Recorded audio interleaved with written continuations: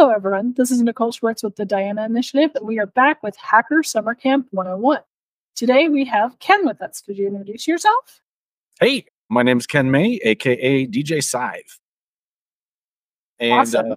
yeah, I hear that you are going to tell us about Gothcon. What is Gothcon?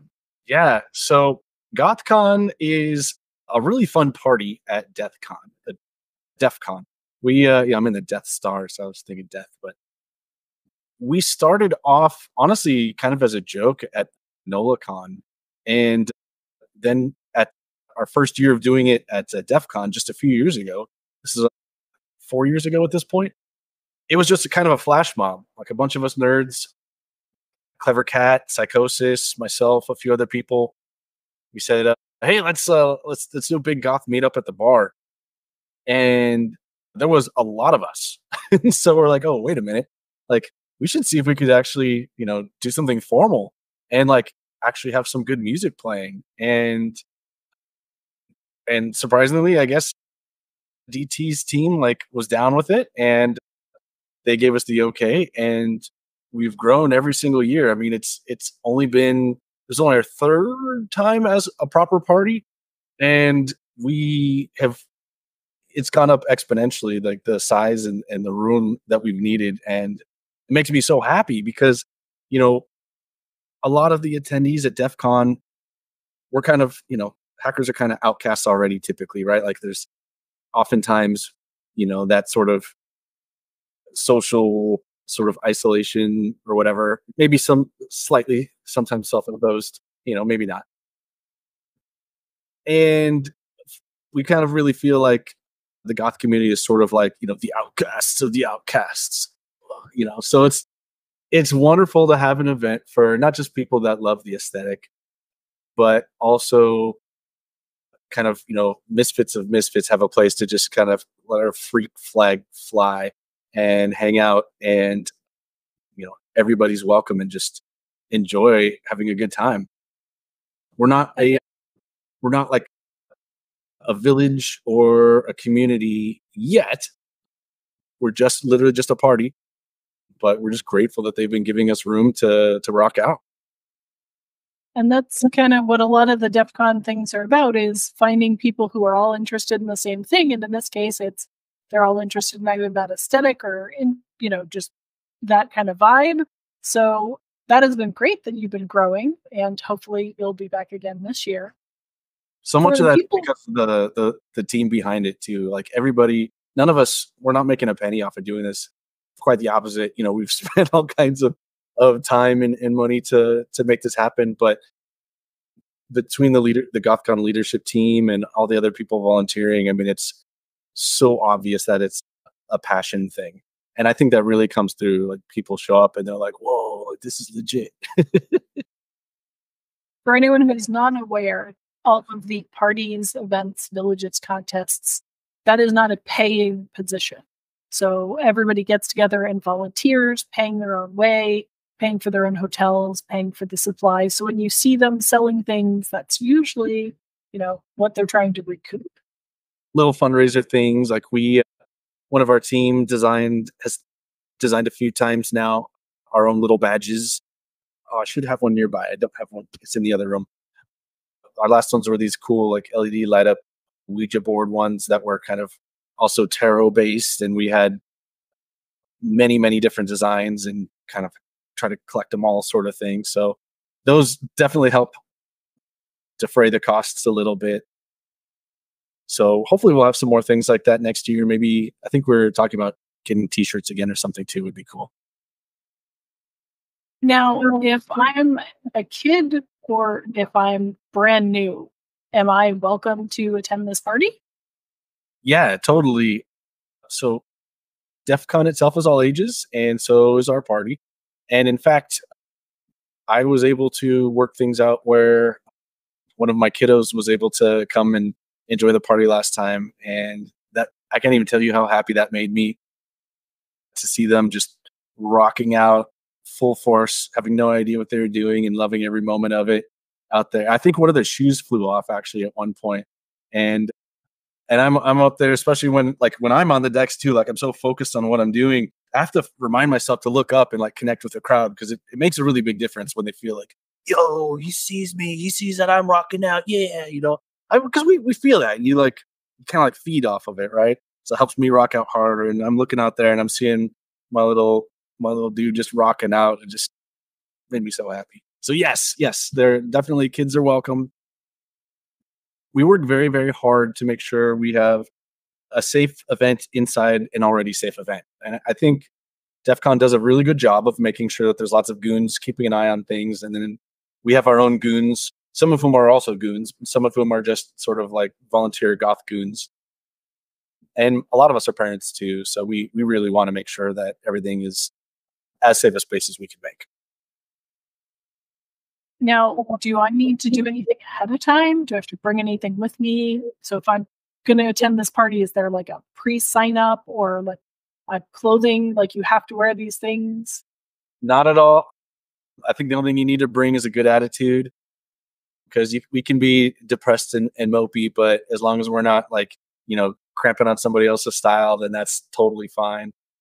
It's awesome when everybody like goes all out and dresses up all dark, but there's people there in, white t-shirts and total like normie clothes and all that. And that's fine. As long as, nobody's like mocking anybody. Like we don't want to see people there who are there just to sightsee and sort of like finger point and be like, look at the goths, but otherwise, sometimes we're a person's very first window into a witchy awakening. And, and I love that. I've had people come up to me and say, "Oh my, I've wanted to go to like a goth like rave like my whole life ever since high school, and this is my first time I ever got to actually go to something. So you like fulfilled like a life dream for me." I was like, "Dude, we're just having a party. That's awesome. Like I'm so happy we could do that for you." Yeah, it's not all get to check off a list for somebody for Exactly. life goal. Well, and if nothing else, too, I think for folks that are maybe a little more mainstream, seeing this many people together, enjoying the aesthetic, enjoying the music, enjoying, the dancing and all that might open them up to like different things as well, too. So I'm not going to say we're like trying to, make the world a better place there, but hopefully, that's a happy side effect. Now, you did mention that you're part of Badge Life. And for anyone wondering, just look up hashtag Badge Life on lots of different social media. Some people treat it like Pokemon and they try to collect them all. Other people are going for things that fit their personal aesthetic or do something particularly neat. I got a duck badge last year that quacked. That amused me because I could like make it quack at people. And if there were other duckies nearby, it could quack. So how many swaggy things do you have? Is it just the badge? You maybe mentioned some t-shirts, and do they have to buy those ahead of time and then pick up there, or how does that work? For badges, it's a good idea. So follow our socials, especially I think X or Twitter or whatever is one of our main ones. And when they announce badges for next year, I would recommend picking one up ahead of time if as possible because they will sell out. They sell out every time. And it's just a matter of like logistics. Like we can only physically carry and build so many like ahead of time. I'd love everyone to have one, but we just limited. So if you want one, definitely buy one ahead of time. Otherwise, we usually have like some limited stuff there at the con too for folks that weren't able to buy ahead of time, but it's a bit of a gamble. But besides badges and possible t-shirts and stuff, we always have stickers. We have lots of goofy, gothy stickers that are awesome. So if you want to see like, witchy cat hackers with bats and spiders and stuff, then come see us. And for anyone who's not aware, stickers are almost a form of currency. So if you have a wild idea that you could turn into a sticker and you have the free cash to do it, do that and trade them with people or just give them to people, and that will instantly make tons of people happy. It's so true. I like to get extra ones and bring them back to my kids and stuff too. Or lately I've been decorating my DJ deck box with all kinds of the fun stickers there too. So do you only have Gothcon at DEF CON, or does it pop up at other events throughout the year? Are you open to going to other events if they reach out? Yeah, so we were actually, I don't know what I'm allowed to talk about, but we were talking to another event about possibly doing something Gothcon related with them. At the moment, it's just DEF CON, although all of us are either throwing our own events, hashtag Moocher Club, or are at least involved with other events, outside anyway. But Gothcon right now, it's a very unique experience. Well, I'm sure they can follow your social media to find out if you do pop up any other locations. Which, speaking of, what are all the different places that they could find you? I'm assuming you've got the DEF CON forums, because every official event and contest and party has a different forum place. You mentioned X. Is there any other places around the internet y'all are hiding? Definitely Instagram, and some of us do Twitch streaming too, but I'd say probably between X and Insta is going to be the safest bet for getting a hold of most of us. There's just so many social media platforms out there. It's a little tricky to have a handle on it all, but those are probably your safest bets. And how did you personally get involved in the group, if you want to share? And, how might somebody else potentially end up involved, volunteering or voluntold into helping out? Yeah, let's see. I think if I remember, I was like trolling around on Reddit looking at DEF CON stuff, and somebody just happened to mention like something gothy related. And I was like, oh, that sounds interesting. And it was Kat. And we just got to talking, and then we met up at the bar, and we were just like, yeah, this is it. I'm looking around and I'm seeing, like circles of goths with, Hack for Satan badges doing like a digital seance, and, just all kinds of shenanigans and ridiculous stuff. And I'm like, okay, we gotta kick this up to the next level for sure. I'm so grateful for everybody and all the hard work they put into it. I'm just happy to be involved, honestly. If other people want to get involved too, yeah, hit us up on the socials. And usually every year we need some help doing things like badge assembly or just sorting stuff to give out, and helping out at the event, especially setup and breakdown is usually something we need help with.